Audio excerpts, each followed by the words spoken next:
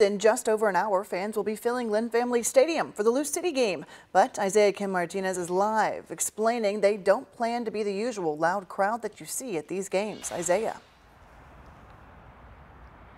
Well, Shay, for the first 45 minutes or so, there will be far fewer chants, far fewer banners, supporter groups taking an extended moment of silence to essentially mimic that lack of response from Racing Louisville's front office for a couple days.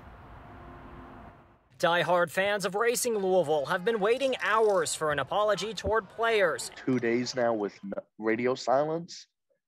That's incredibly disappointing and heartbreaking. And while they've finally gotten one, they're already looking toward next steps, consequences for anyone who knew this was a problem, and reform to make sure this doesn't ever slip under the radar in the WSL or any other sports league ever again. We want to see them as safe places where people can play the game that they love without fear of sexual, verbal, or any other type of harassment. The sidewalk messages just outside Lynn Family Stadium's entrance are powerful. Some reading, quote, "Arrest Holly." Others saying JOC out, referencing the initials of James O'Connor. And of course, the letters NDA, standing for non-disclosure agreement with a line crossed through it. A lot of anger, a lot of pain, because we know that the community itself is hurting. Supporting groups like the Louisville Coopers and the Lavender Legion are preparing to wear teal tonight for sexual assault awareness. Many fans planning to protest both in and out of the stadium. Some will do it through protesting, some will do it through not going to concessions. Today I honed in on talking to supporters who are men,